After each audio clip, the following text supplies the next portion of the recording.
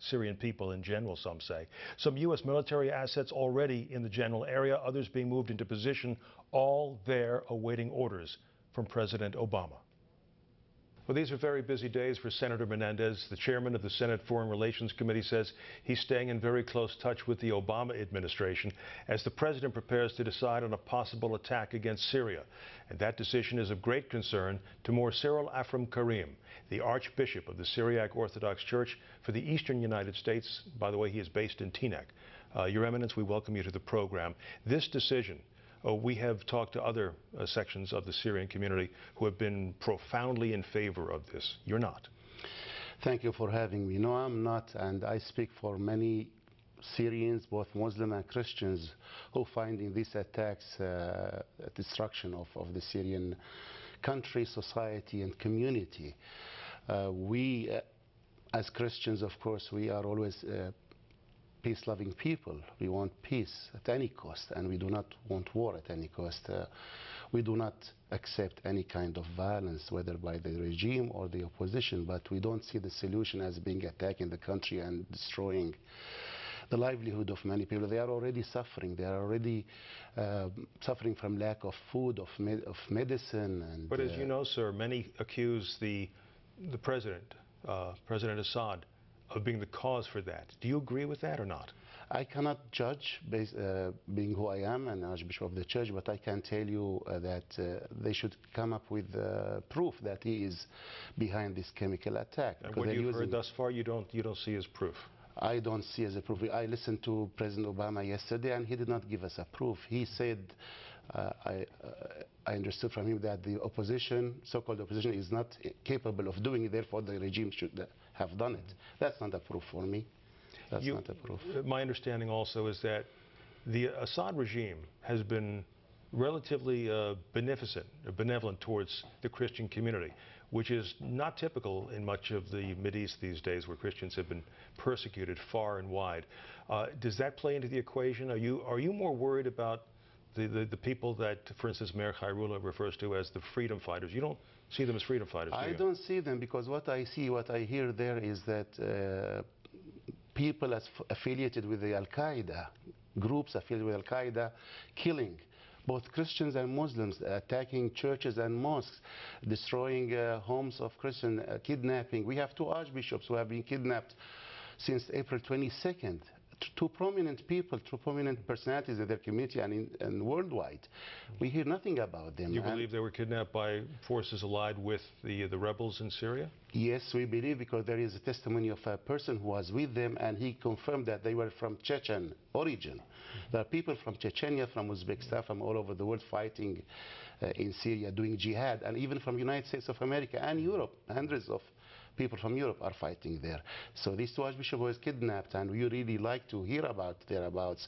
And we appeal to the U.S. administration and to others to tell us if they know anything about them, whether they are alive or not, whether they are in good condition or not. And we are very worried, not only about them, because their kidnapping is a message basically to all Christians that you are not welcome in this land. What happens if President Assad is toppled? What happens to Christians in Syria? What happened to them in Iraq and in other countries. Out of 1.5 million Christians in Iraq, how many are left there? 300, 350,000? Christians in the Middle East have been there for 2,000 years, since the beginning of Christianity, and now we are really worried that this Christian presence, which is good not only for Christianity but for the whole region, because they always been source of enlightenment, of knowledge and so forth, and they helped build that civilization. Now a time will come when they are driven out of their homelands and forced one way or another to leave. That is very worrying to all of us. You use the word homeland. Syria is your homeland. It is. I was born in Syria, and my homeland is not only Syria, it's the whole Middle East, because I come from the Syriac Aramaic race, which were one day the population made up the population of the whole region. So it is my homeland, and it will continue to be. This is my adopted land, of course, but Syria is my homeland. It must be heartbreaking for you. It is for me and for many people. I have family, but I'm not talking about personally here. I'm talking about the country itself, about the Christians and Muslims. We lived together for 1,500 years peacefully.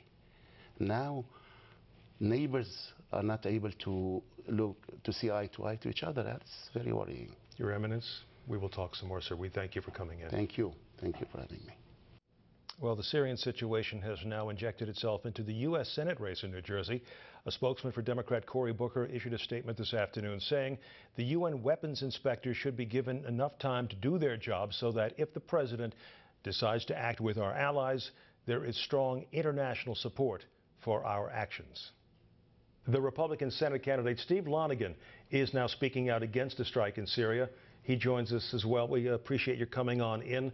When I heard some of the statements you made this morning, there was no vagueness about it. You don't want us going in. No, Mike, I think it's a big mistake for us to go into Syria without a strategic plan and without a specific military outcome and a plan to achieve that outcome. To simply go into Syria for what they call a punitive measure, a punitive bombing to show the rest of the world that we're not happy with Assad is actually more destructive than doing nothing. When you take a look at the images that we see of men, women, and children who are obviously victimized by something that certainly looks symptomatically like exposure to chemical weapons. The world says it does call for something, doesn't it? It's horrible. It absolutely is. And the world should be prepared to investigate thoroughly and take appropriate action at the right time. However, there's three things that we can do in Syria. You can go in there with the objective of destroying the current regime and establishing a whole new government. That's a whole all-out war that's going to have devastating consequences to the population of Syria, cost in American troop lives and other troops, and cost to our taxpayers, and then, of course, the cost of building a new government. The second thing is to go in and attempt to take out Assad's ability to use chemical weapons. That takes highly precise use of rocketry and tactical assault, and if we do it wrong, could actually be devastating. See, if we use just Tomahawk missiles and we don't do it properly, you could actually disperse chemicals into the air and make things worse. The third thing is what Bob Menendez is talking about, and that's a punitive measure where they're just going to show the rest of the world that we're going to punish Assad. What that means is we go in, we lob some Tomahawk missiles in, we create additional chaos. That means more death, more destruction, and in many ways empowering the al-Qaeda-based rebels to be even more destructive. And, you know, Archbishop Karim of the Syrian Orthodox Church, who I've met with on a number of occasions and spent time with, as well as many of the Syrian refugees, are deeply concerned that that will empower those rebels that are coming in through Turkey and other countries to be even more aggressive in harming and killing Christians in Syria. But if we end up, if the UN inspectors are allowed to finish their job in 4 or 5 days, if they do clear out of there and they do come back with a report, say there is no doubt that the initial intelligence reports are accurate, there is no doubt that the Assad regime was the one responsible for the use of these weapons, there's no doubt that the blood is on their hands. What do we as the leader of the free world do? Then we move in with the rest, because we're not the only people involved. The rest of the world needs to take part in this. It should not just fall on the shoulders of the American taxpayer. We should move in there, conduct a complete and thorough investigation. And I doubt that can be done in a few days.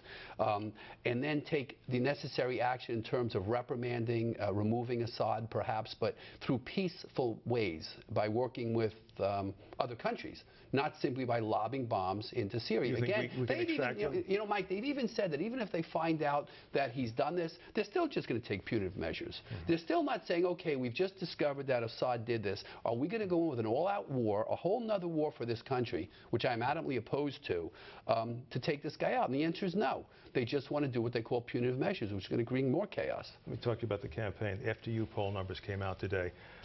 Shows you, as of the last poll, among registered voters with 22%, Cory Booker with 50%. Well, this poll is from FDU. It's a push-button poll amongst everybody who they get picks up the telephone. It's a complete nonsense poll. It's not a real poll. Those numbers don't, you know, no, this is a remarkably different election than any election you've ever seen. It's going to be held on a Wednesday in October. It's amongst very likely voters. It's amongst voters who are totally tuned into elections. It's not just some FDU poll where they randomly call people up in the phone book and ask yes or no questions. That's no way to poll. In fact, it's kind of irresponsible polling.